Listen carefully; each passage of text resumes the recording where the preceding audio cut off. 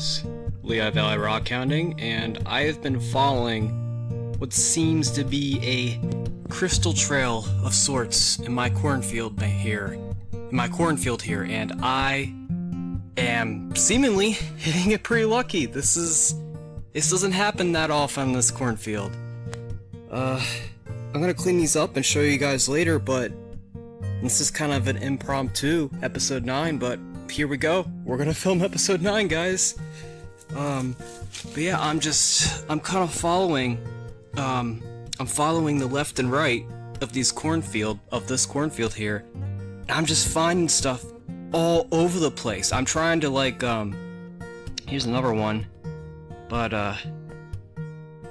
sorry about the blurriness, guys, but you can kind of see that. I'm just trying to follow like where these crystals are, and look at that side of the cornfield, and then that side, and kind of like ping pong back and forth, and that's how I've been finding all these. It's crazy, guys. Oh gosh, I just love rockhounding, guys. I love rockhounding, especially I love rockhounding for crystals. There's nothing quite like that feeling you get. But yeah, I'm gonna keep trying to look back and forth here, because I feel like if I follow the pattern, I might find something, or more, most definitely.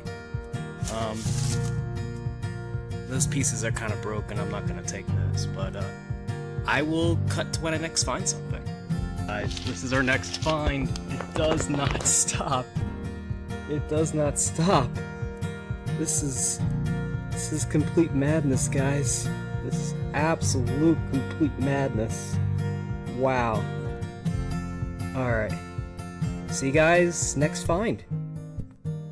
Alright guys, so this is gonna be the end of the episode before I clean off my finds here, but I believe I figured out how I'm finding these guys. At first, I thought those big dirt piles that are on each side of this cornfield here, the 4 entrances that were made, I thought that that's where I could be finding some crystals every time it rains right now. But that's not true. In fact, something completely different is true, something I didn't expect. I don't know why it didn't click in my head, but I've got it now.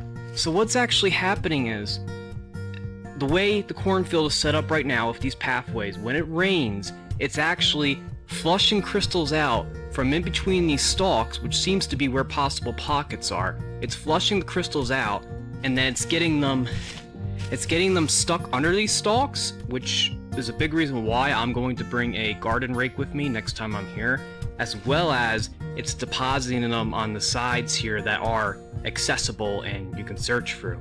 So that's what's happening. It's raining, it's flushing the crystals down that way in between these stalks, and possibly there's probably more under these down stalks too. So definitely gonna bring a rake for our next episode of the Lehigh Valley Rockhounding. Lehigh Valley Rockhounding. Sorry guys, I am really tired. It's been a long day, it's been a pretty bad day, but this definitely makes up for it. Remember to like, comment, subscribe, share, and I'll see you guys in a few seconds. There we go. But yeah, this is arguably one of the best pieces that we found on the cornfield. And of course, you got these guys right here. Got this nice little cluster right here that we found. Just give it a moment to, there you go, reassess. But yeah, that's everything I found, you guys. Remember to like, comment, subscribe, and share, as well as remember, I'm uploading every single Friday, so if you guys don't want to miss all the next exciting episodes of Lehigh Valley Rockhounding, remember to keep tuned. Also, since I did make a post about it on the Pennsylvania Rockhounds Facebook group, and you all guys, all of you guys seemed pretty on board with me making a showcase video of all my finds from the cornfield. I'm going to be doing that for either my next episode or either the one following it. Anyway, guys, I'll see you later. Ciao.